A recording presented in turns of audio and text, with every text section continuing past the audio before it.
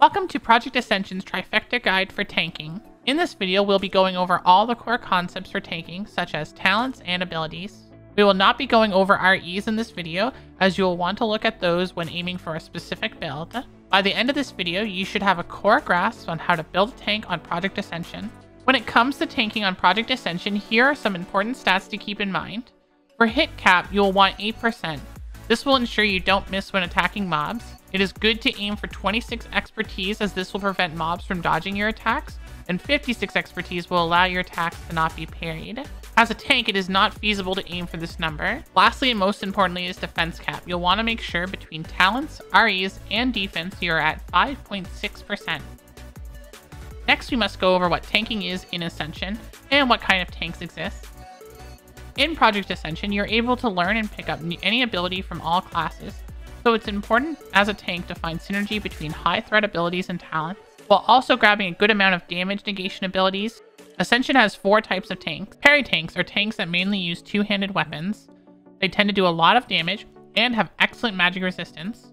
They are average when it comes to physical damage negation, and they will focus primarily on parrying, with the main gear stat being strength.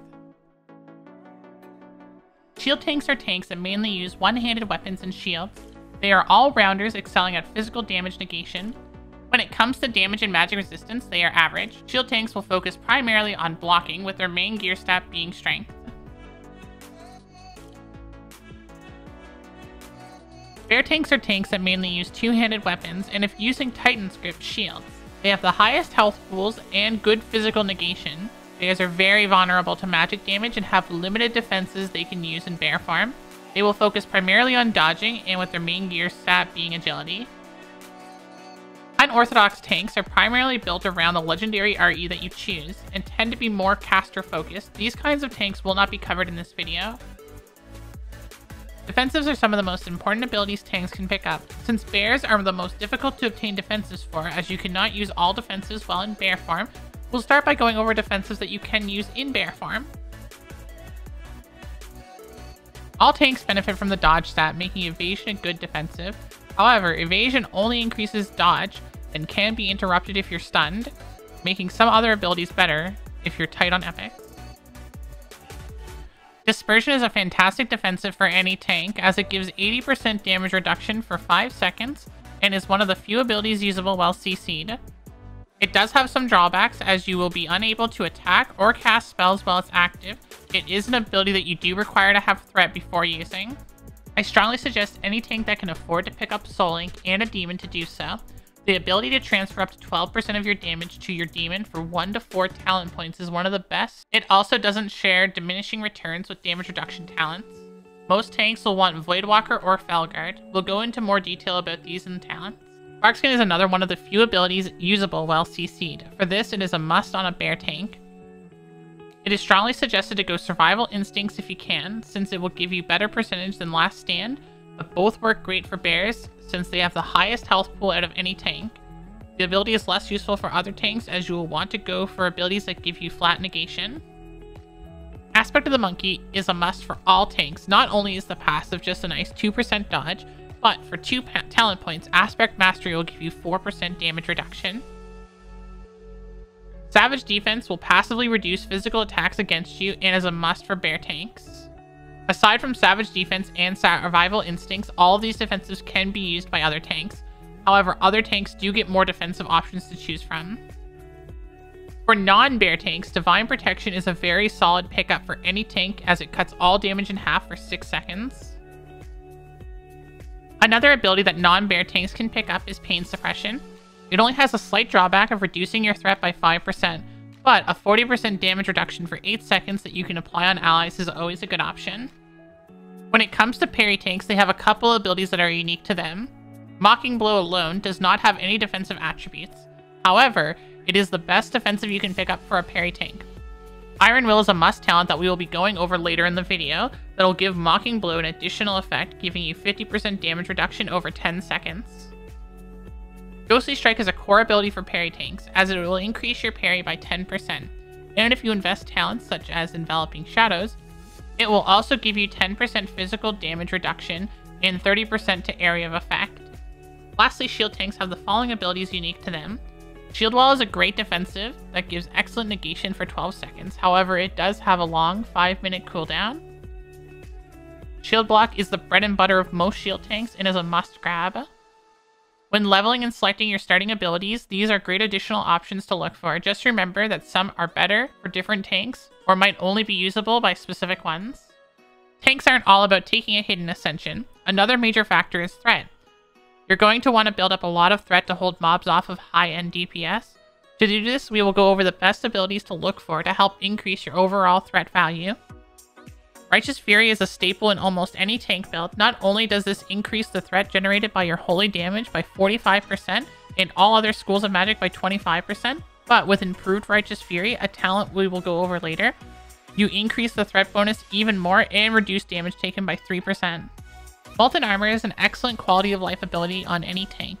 The fire damage and 5% crit increase are decent for damage output, and a little bit for threat. But the main reason you seek this ability is for the 1% to your crit cap, allowing you to easily reach the 5.6% needed for crit cap, which means you can wear more DPS-oriented gear instead of defensive gear. Bears do not need to worry about crit cap. If you are a tank that only raids, then you'll want to have at least one spec that can use Vigilance for raiding. If you are doing any other type of content, such as Mythic Plus, it is a fantastic choice for threat control. Not only will it drop your target's threat by 10%, but it will also increase your threat equal to the amount of threat reduced by Vigilance. Taunts are a must for tanking. If your tank doesn't have mana issues, Hand of Reckoning is the best choice, as it'll also do holy damage. Otherwise, grab Taunt. And if you're a bear, you must pick Growl. A Mythic Plus counterpart to Taunts is Righteous Defense, as you'll be able to taunt 3 mobs off a single target. This can't be used well in bear form. The next set of abilities we will go over are based on if you selected a shield or parry tank. Defensive Stance is a great ability that decreases damage taken by 5% and increases threat generated by 30%. It also lets you use some abilities that are locked behind stances. Thunderclap is the bread and butter for most specs. It'll allow you to obtain AoE threat when doing pulls in Mythic Plus or being an off-tank in raids. This will also be a high amount of your AoE damage. Holy Wrath not only does great AoE damage and high threat when combined with Righteous Fury and some talents, it will also stun undead mobs. This ability is a must-want on almost any build. Devastate will be your best choice for single target threat.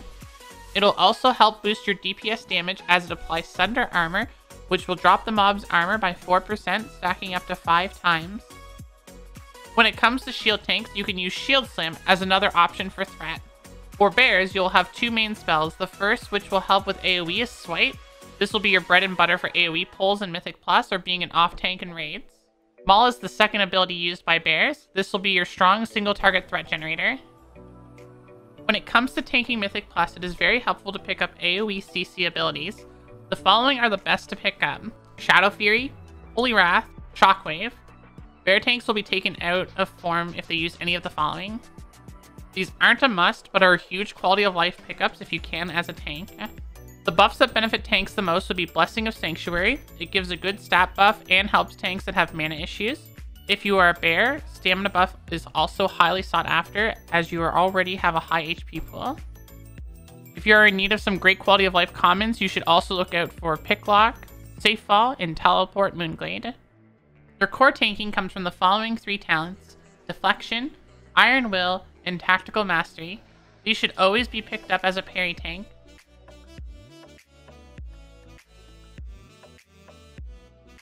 The next set of talents will help you deal damage to keep the threat up.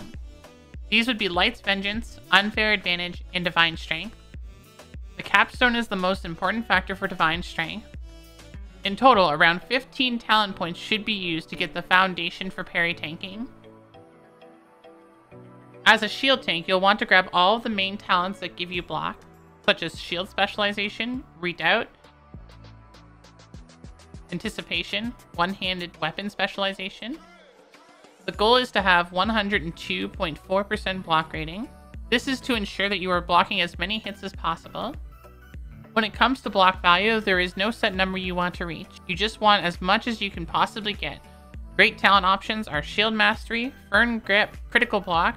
In total, you'll want about 26 talent points to ensure that you have all the key block talents.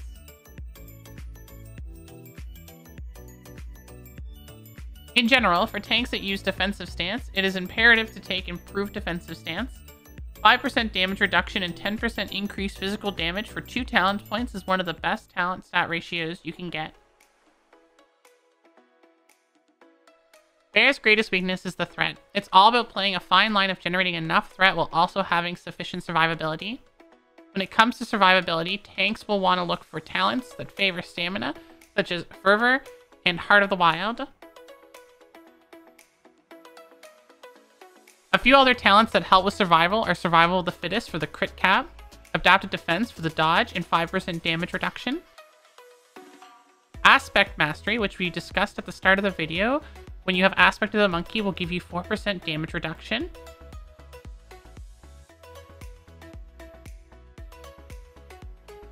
And Protector of the Pact, a great physical damage reduction talent, and gives more damage for threat.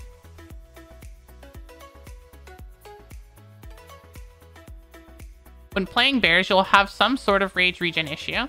You will want natural reaction to help with this rage regeneration, and anger management. Depending on your preference, you'll want to take either 3 times talents or random enchants of anger management. You'll want to have about 22 to 25 talent points for a bear tank. Now that we have covered the cores of each type of tank, next we will go over some talents that are generally good to look at depending on what you need for your tank. Spiritual Attunement is a good pick for any tank in need of mana. Any holy-based tanks will want to look at Purifying Power, as it gives a huge increase to Holy Wrath and Consecration for your holy damage. If you find yourself not tanky enough and need more damage reduction, here are some talents to look into. It's good to remember to find a fine line between damage reduction and damage. Many damage reduction talents will start having diminishing returns when stacked together. When running Master Demonologist, you'll want to use the passives from Voidwalker or Felguard. Voidwalker is great if you are not already running any talents that reduce your physical damage by 10%. Felguard is good overall, as it gives 5% reduction to all damage and 5% increased damage. If you're running Bear, they already have 9% physical damage reduction from talents, so best to look at Felguard or Fel Hunter for magic resistance, since bears take the most magic damage. There are 3 talents to consider for parry tanks when looking for extra damage reduction: Improved Riposte, Setup, and Enveloping Shadows. The main talent giving reduction is Enveloping Shadows. However, the other 2 talents help keep Ghostly Strike up always. When you have hit a point that you're able to survive pulls without any issues, you can start looking into damage and threat talents. Here are some of the best to-go-tos. Armor to the Teeth. This is by far the best talent to attack power ratio you can get for a tank. It'll give you extra oomph when needed. Weapon Mastery is a great way to up your expertise to the minimum 25, or try to get closer to that 56 so that you don't get parried as much. For tanks that are looking for more AoE threat control, this package of talents are great. It solely focuses on Thunderclap as your main damage. If you are a parry tank, you will require the epic random enchant Sword and Thunder. For bears, going Feral Instinct and combining it with the ability Enrage can help increase your overall AoE threat. This concludes Project Ascension's Trifecta Guide for Tanking.